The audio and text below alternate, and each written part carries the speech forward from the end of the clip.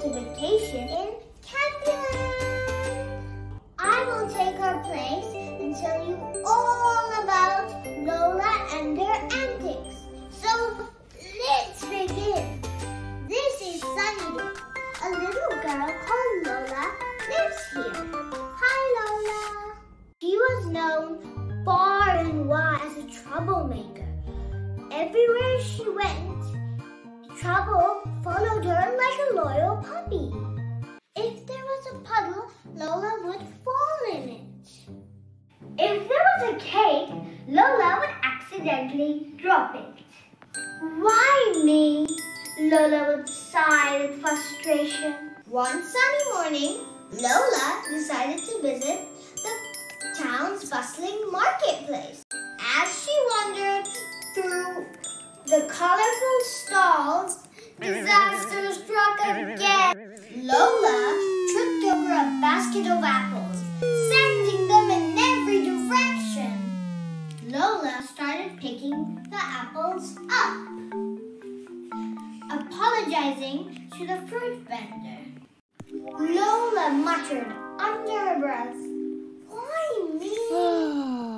But then something happened. Just at the time, a gang of robbers were running away from the police. They stumbled on the rolling apples. They could not keep their balance and fell. And in no time, they were caught by the police. What started as a misfortune for Lola suddenly turned into a rewarding experience. Everybody started clapping for her, and even the police pinky promised her a surprise. The next day, Lola wandered around the main square. Her shoelace untied. She tripped and crashed into a group of performers. Oh no! She accidentally sent a clown tumbling into a giant pile of balloons. This made everyone stop, and they erupted into laughter. Ha! The performers, who usually went unnoticed, became the center of attention.